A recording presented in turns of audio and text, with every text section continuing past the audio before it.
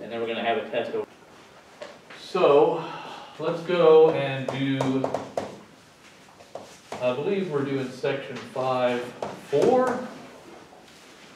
Okay, so we had the section on proofs, we had the divisibility tests, we had a section on primes versus composites. This is following the same line, more about primes. Okay.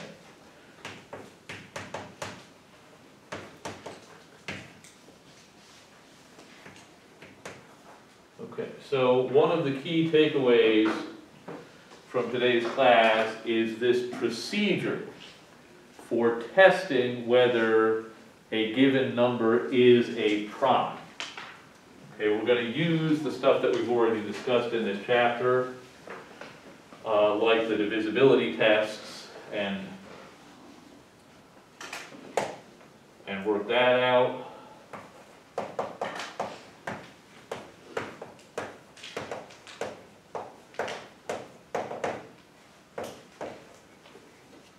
We'll talk about something called the Sieve of Eratosthenes.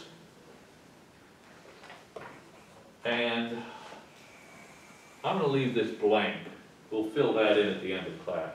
We'll go back and fill that in. Okay. Let's start in the middle, okay? The Sieve of Eratosthenes. Okay, so what is a sieve? There's an old expression, you might say, oh, that thing leaks like a sieve. It's like a filter that lets... Okay, right, yeah. So I guess we don't really call this like a spaghetti strainer, we don't call it a sieve, but I guess you could usually call it a colander, but that's a kind of sieve. Okay, so you have your pasta, you boil the pasta in the water. Once it's cooked, you want to get the pasta out of the water, so you want to keep the pasta but get rid of the water. So you dump the whole thing into a sieve, the water goes away, and you keep the pasta. Okay? So the Sieve of Eratosthenes is for finding primes. It's a procedure that we do to a list of numbers to figure out the primes in that list. Okay, so the ones that aren't primed go away, like the water goes away when we pour the pasta into the colander, and we keep the stuff we want. We keep the primes. Eratosthenes is a person's name, as you can probably guess by the pronunciation, Greek. Interesting little factoid, he was one of the first people to come up with an accurate estimate for the circumference of the Earth.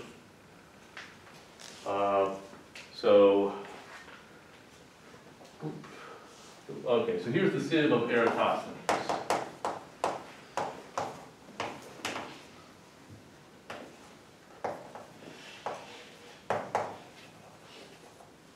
Okay, so here's what we're going to do. We're going to make a grid of, for us, we'll do the numbers 1 to 100. We'll find all the primes from 1 to 100. Okay, so I want you to make a list looking like this.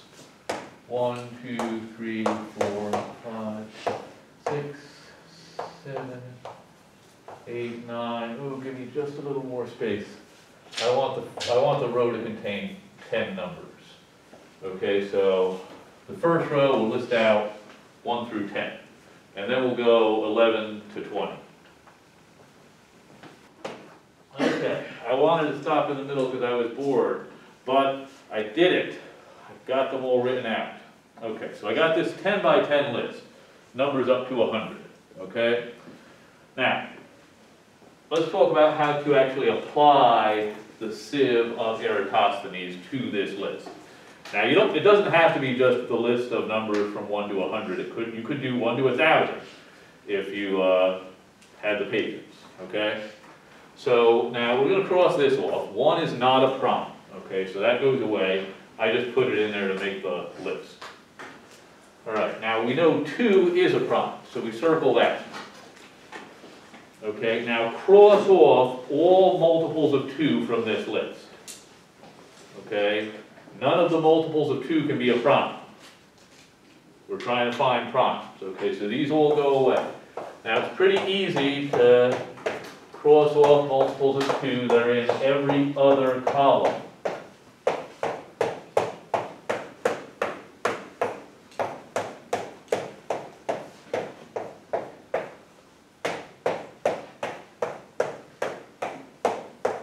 Okay, so all those go away. Now we circle the next number that isn't crossed off. That's going to be the next prime. Okay, so 3 is the next prime. Now cross off all multiples of 3. Now some of them you've already crossed off. 6 is already done. Okay, but 9 wasn't. Okay, 12 is done. 15, 18, 21 goes. 24 is already done. 27, 30, 33, 36, 39, 41, 42, 45, 48, 51 is divisible by 3, so it's 54, 57, 60, 63, 66, 69, 72, 75, 78, 81 is a multiple of 3, so it's 84, 87 is gone, 90 is already done, 93, 96, and 99. Okay. So, we go to the next number that isn't crossed out. Circle that. Okay, 5 is a prime. Now cross off all multiples of 5 that aren't already crossed off. Okay, now this column is already done. The rest of the multiples of 5 are pretty easy to find. Where are they? They're right in this 5 column, okay? So anything that hasn't been crossed off in this column already, you cross it off. Okay, now go to the next thing that isn't crossed off, which would be 7. Circle that. And now what are we going to do? Right, all multiples of 7, cross all those off. Okay, 14 is already gone, 21 we got, 28 was done, 35, 42, 49, that's new. Okay, that survived, but that's going to go away right now. What's the next one? 56, we already hit that. 63 is done. 70 is out. 77 needs to go. 84 is already crossed off. 84 plus 7 gets us to 91. So that should go. And then 98. Okay, so what next? 11. Okay, next is 11. All right. Now, I think all the multiples of 11 should be crossed off. They're pretty easy to find because they're on this diagonal right here, okay?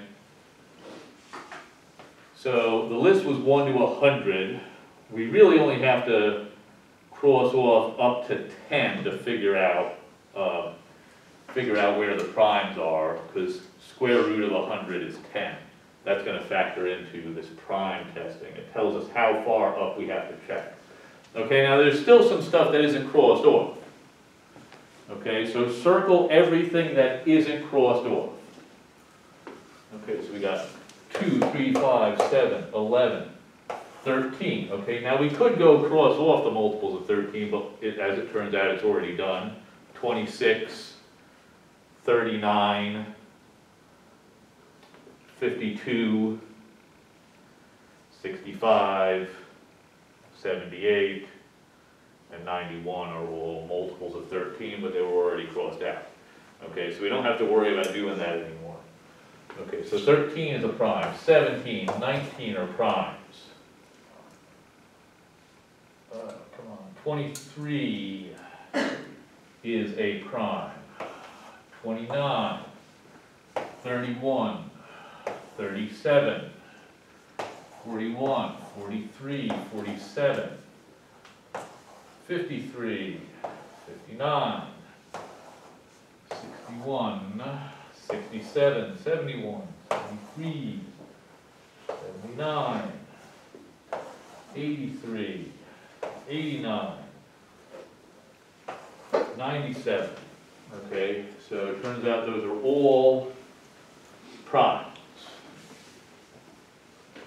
Okay. So that's a list of primes up to 100. I certainly don't expect you to memorize it. Okay, what I want you to remember is the procedure used in the Sieve of Eratosthenes. And what was the procedure again? How does it go? Okay, right, so you find, you start with 2 and you cross off all the multiples of 2. Then every time you do it, you go to the next number that isn't crossed out. And then you cross out all the multiples of that number. Okay, so what we're doing is we're crossing out all the composites with this procedure. And the things that are left are the primes. Okay, so we're getting rid of some stuff that we don't want and keeping the stuff that we do. Okay, so that's a list of primes up to 100.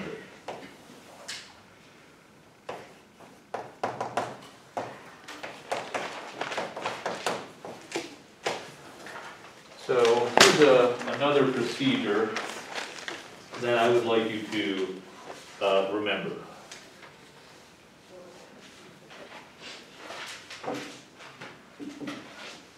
Okay. So let's do an example here. We'll start with an example.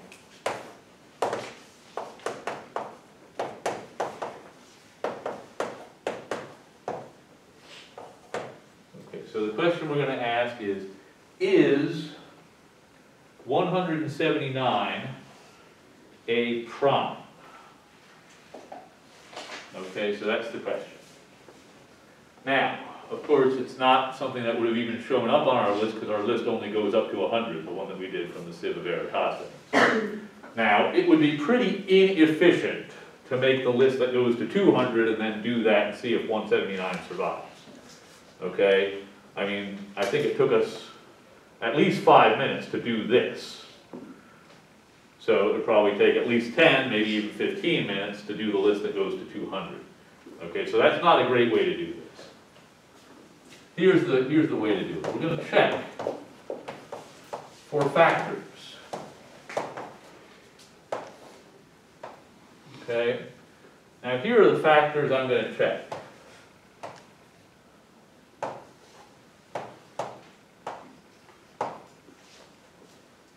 All right?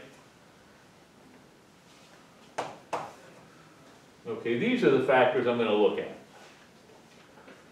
So I'm going to check, is it divisible by 2? And we can see right away the answer. What's the answer? No, right? We look at the last digit is odd, so it's not divisible by 2. We have divisibility tests, in other words, for these things. We are not doing long division, okay? We need to know how to do long division, of course, but don't do long division unless you absolutely have to do a long division, okay? Okay, so 2 is out.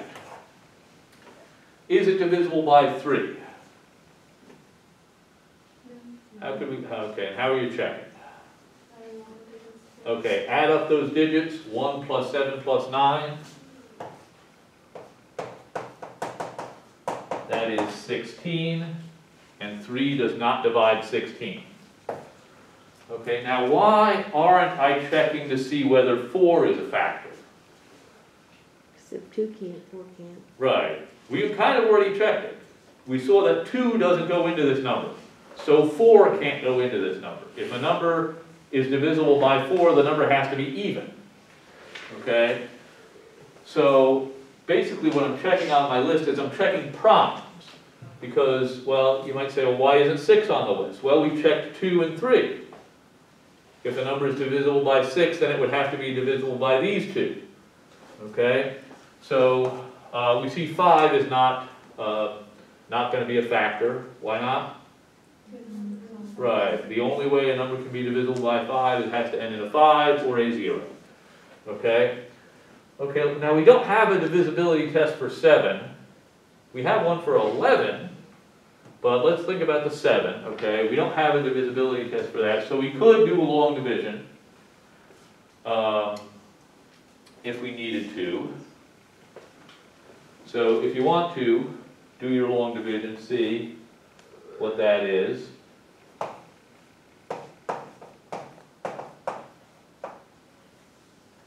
Me, I'm going to look at this, okay? I'm looking at 179 in this way. Okay, now, is that part divisible by 7? Yeah, how do we know? 14. Right, because 14 is divisible by 7. This is 14 times 10. Okay? Now remember that little kind of factoid that we brought up at the beginning of this entire chapter. We had a little proof using the distributive rule saying if two numbers were divisible by whatever you want, in this case 7, if two numbers were divisible by 7, then their sum is divisible by 7. Right? Now I have one number that's divisible by 7. So now the question as to whether the sum is divisible all boils down to this. If this is divisible by 7, then the sum is. Does 7 go into this evenly? No, right? 7 times 5 is 35, and I think that's as close as you can get without going over. There's a remainder of 4. So this is good, that's no. So 7 is off my list. Okay, how about 11? What's my test? Okay, we do that alternating sum business. So I do 1 minus 7 plus 9. Looks like I get a 3. So what's the conclusion? Oh, no, I don't get a 3. That's not true. No, I do get a 3. I was right. Never mind. I don't know why I convinced myself that was wrong. Okay, so I get a 3. What was the conclusion again? Does 11 divide 179 evenly? No, it does not, okay? This number that we get has to be divisible by 11. Okay, how about 13? Does 13 go into this? We don't have a test. Okay, so you'll have to do the long division here. Okay? I don't know, is there any clever way to look at it? Well, 13 times 13 is 169. Okay, so that's close to a multiple of 13, and I guess actually that kind of tells us the answer, right? Because if we do 13 times 13, we get 169. So, and this is 10 more than 169, so 13 does not divide. Okay, now I claim that we can stop right here. Okay, so my claim is that 179 is a prime number.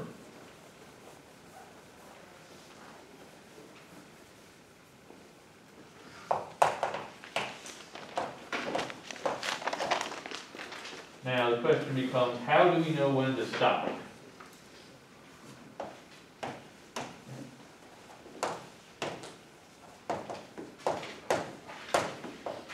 Okay. Well, here's the rule for your prime testing.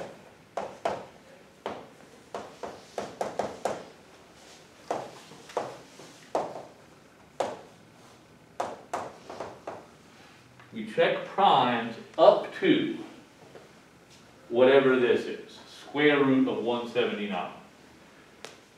Okay, if you remember last class, we were talking about factoring numbers. We saw factors always came in pairs. If you had a small factor, then you had to have a big factor that was a pair to that small factor, a partner, if you will. So if you're going to have a big factor, then it's going to be partnered with a small factor. So if you don't have a factor by the time you hit this, then you're not going to find it. Now you might say, okay, but I don't know what the square root of 179 is. Me neither. Okay, but I do know these things. I know what 13 squared is. What's that again? Gracie told us a few minutes ago.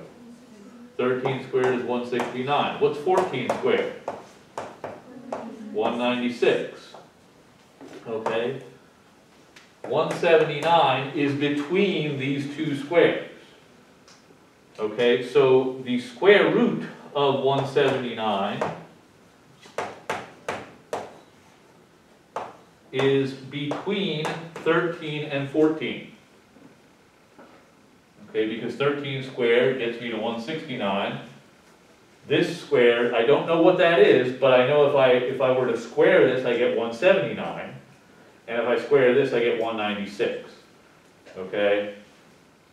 So, you don't need to know the square roots of all these things. You just need to know where they fall in our sequence of squares that we remembered from before. Okay? So, since there was no prime up to 13, that divided into 179, we can conclude 179 is a prime. Let's do a couple more examples of finding primes.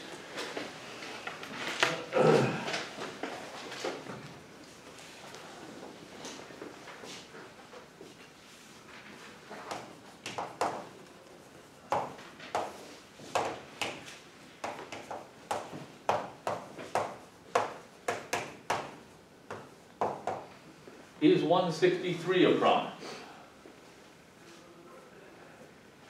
Okay, so how far up do I have to check?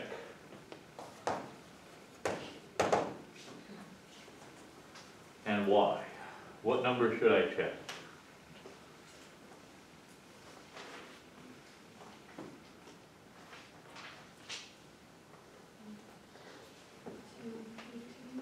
Okay, so check to 15, okay, but our list should only include primes. Okay, so when you start making your list, you can always start with that. 2, 3, 5, 7. Should I check 11? Or is that too big?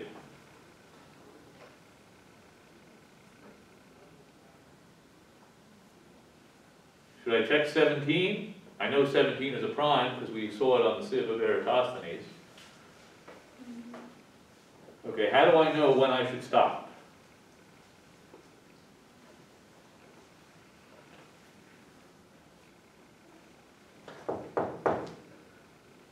Look at the square root. Square root of 163. Give me some bounds on the square root of 163. And we know our squares, right? What's 12 squared? 144. 144. What's 13 squared? 169. Okay, so this is between 12 and 13. So I don't actually need to check 13. I need to check up to the square root. 13 is bigger. I should check 11, because that's a possibility. 11 is less. So I should check primes that are less than the square root of 163.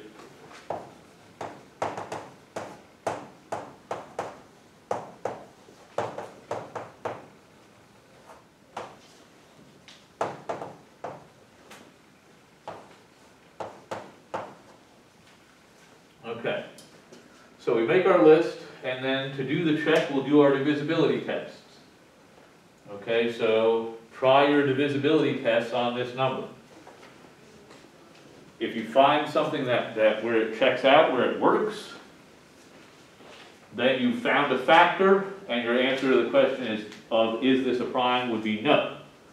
If none of these things work, then we haven't found any factors, so we have a prime.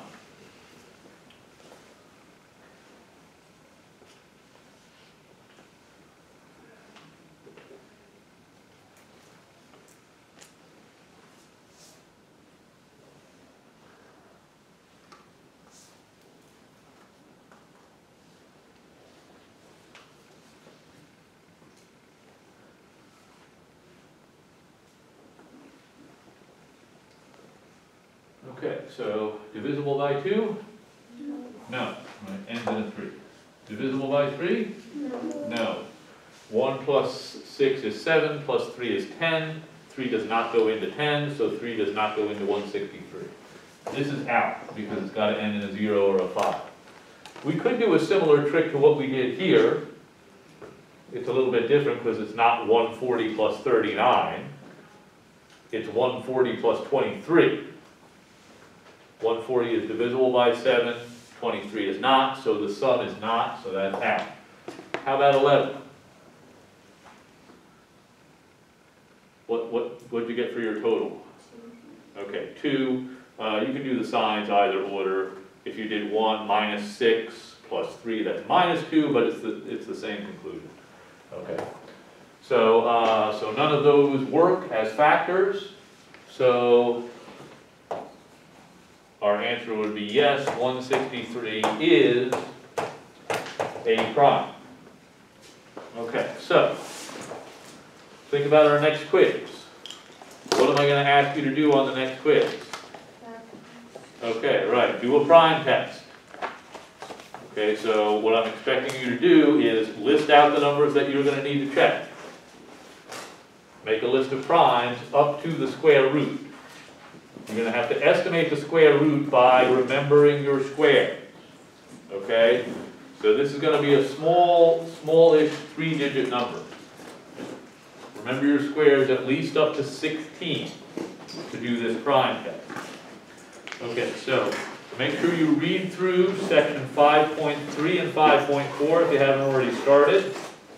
Okay, 5.3 and 5.4, and work on the homework sets. Excuse me. The homework set for 5.3, of course, is on page 121.